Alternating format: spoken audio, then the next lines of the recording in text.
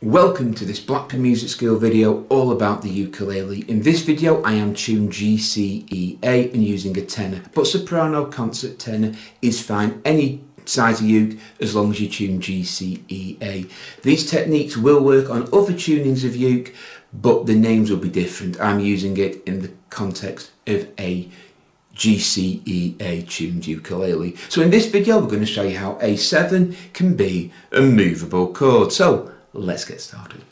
We have got an A7. We normally play it with the first finger. This time we're going to play it with our second finger.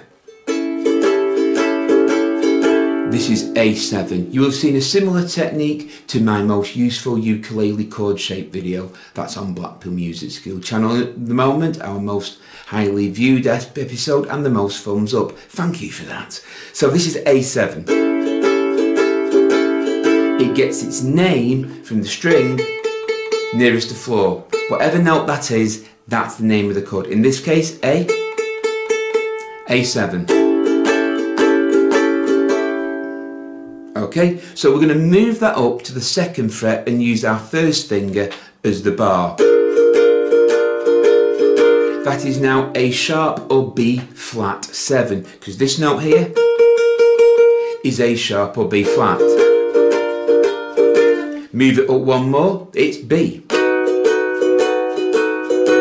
Move it up one more, it is C. 7th, I should say. One more, C sharp 7. One more, D7. So we're now at the 5th fret with that A7 shape.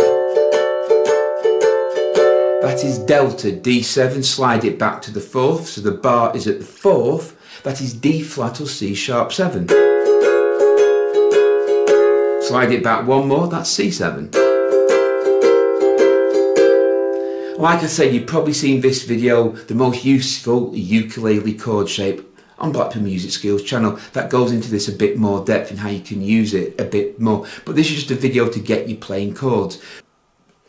So basically what we're trying to do is recreate the chord using the nut here. That's how you work out most of your chords, the gaps on frets and stuff like that. So with the bar becomes the nut and all you do is recreate the gaps. So in this case, A7,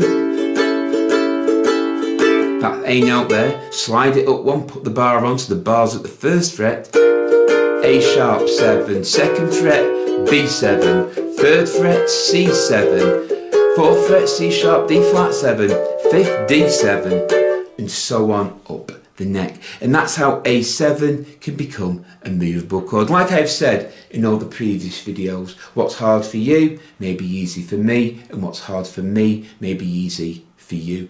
Different hand sizes, different hand shapes and bits and bobs like that can make all the difference.